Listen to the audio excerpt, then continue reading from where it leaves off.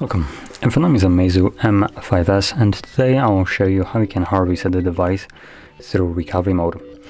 So to get started, you'll want to hold the power key and select power off. And once the device turns off, hold power key and volume up at the same time. So I'm just waiting for it to turn off. Okay, power, volume up.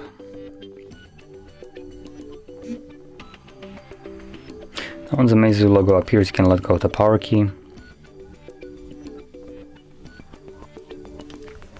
And from here, we're gonna select wipe data. We're gonna unselect update system and then select start. And as you can see, this automatically jumps to wiping data.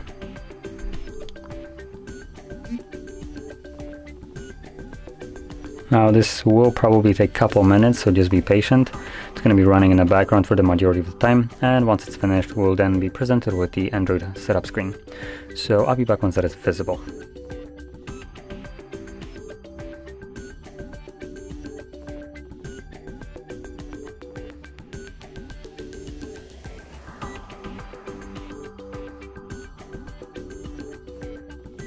And as you can see, the process is now finished, and you can set up your device however you like. So if you found this very helpful, don't forget to hit like, subscribe, and thanks for watching.